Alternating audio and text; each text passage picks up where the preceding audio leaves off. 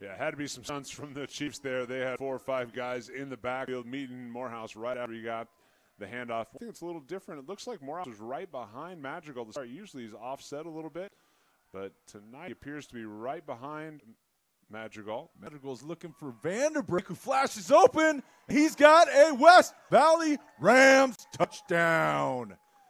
Great Jack catch. Vanderbrink with a 22-yard touchdown receptions for the Rams. Great job of ball control there. Jack hit the hands, and he was able to catch it on the bobble. Key to the plate, Hayden Morehouse picking up the backside.